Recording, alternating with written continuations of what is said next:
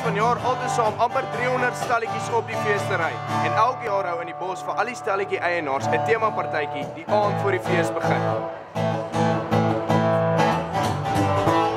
Ek sien also swart en wit by die partytjie vanaand. Is dit die tema vir vanaand? Yes, full on swart en wit, polka dot, daai vibe. Hulle het 'n saartjie hierso wat vir hulle musiek gemaak. Vier geloop het jy klaar verdwyn.